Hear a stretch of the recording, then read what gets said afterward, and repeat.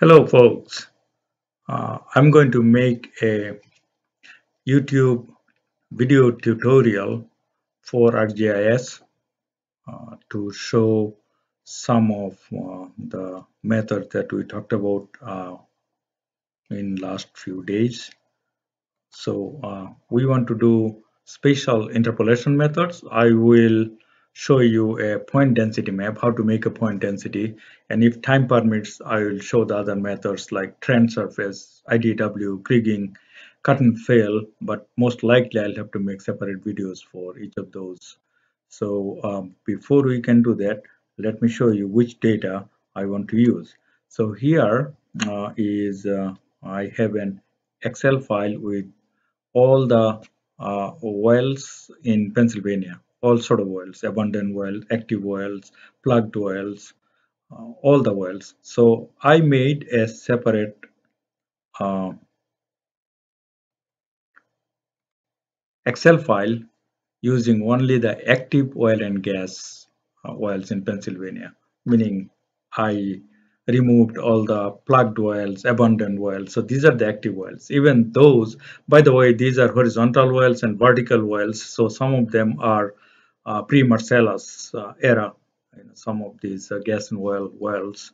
So I even all of these wells together, there are about, I believe, about 11,000 wells in Pennsylvania. So we want to show those their location, longitude, latitude on a GIS map.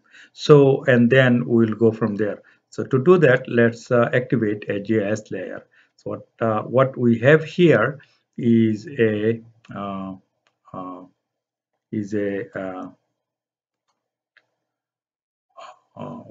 GIS layer showing just the counties in Pennsylvania, as you can see. And also I have added a census data in case we decide to use the census data. I'm not going to do that right now. And here is my active wells Excel file in CSV format. So what I want to do, I want to add this to my map. So display XY data. We have done that many times before. So you guys know that this X field is really longitude and Y field is latitude. And since we have surface elevation data, as you can see for each of the wells, so I'll use it as my Z field. So here is the geographic coordinate 1983 that I've assigned to this data already to save time because these are just longitude and latitude data. So I will say OK, and hopefully they will get added as an event theme on this map. So here they are just event, as you know. So I have to convert those events into a shapefile. So I want to do that. I want to save it in on my desktop, and I will just call this maybe active oils uh, in Pennsylvania, and I want to convert it into a shapefile. And also I want to add this, of course, on my map. And now I can actually remove my event theme from here, and also the original uh, CSV file. So here they are. However, as you notice that not every single county in Pennsylvania have active wells, right? So we want to show only the counties that have any sort of active wells. How do we do that? We have done that in the class before. So what I want to do, I want to run a select by location. What I want to select, I want to select the counties here, the counties in Pennsylvania that uh, that have uh, wells in them. So the counties that have active wells. So we will do the active wells and intersect, or it could be are within the completely within the source layer.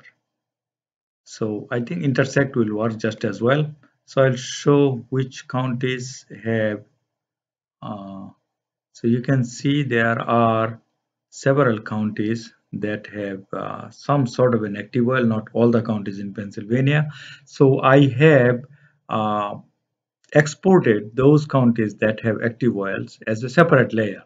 And to save time, I just showed you the process. I could just right click on counties, meaning, and export the selected counties as a separate layer.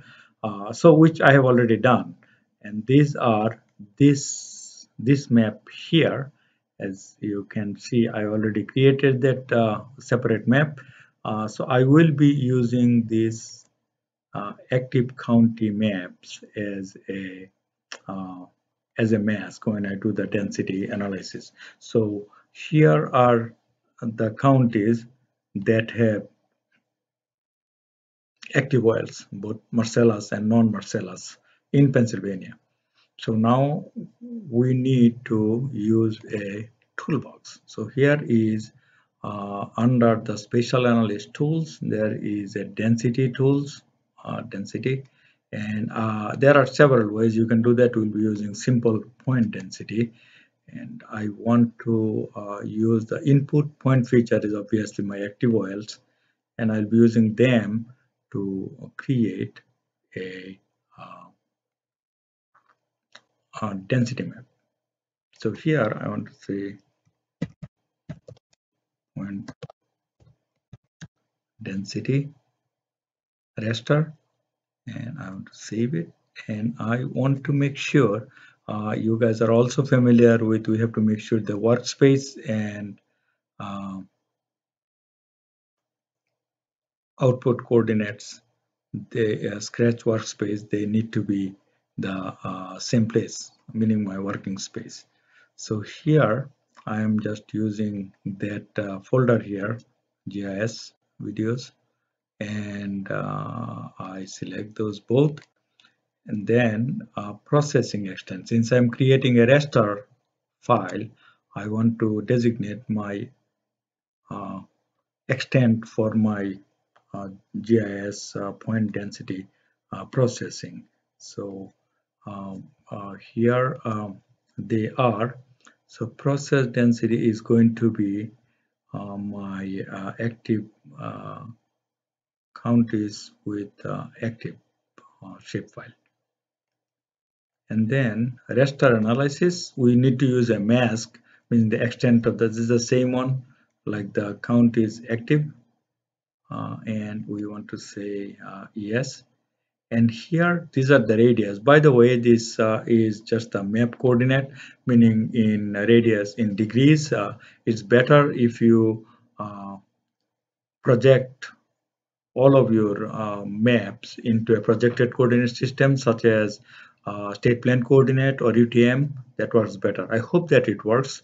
So let's give it a go and see what happens. Hopefully it will create a density map, and which it did, and you cannot see that if we remove those active oils, uh, then you should be able to see the heat map. So here it is, the heat map showing where we have more Marcellus shale density. So I want to use a better symbology for this so that you can see things better. So if we do maybe a combination of red and green, red being more wells per square mile in certain counties, it probably will be better, so that we can see those things. Uh, uh, I will move this down here. Um, So you can see the active counties.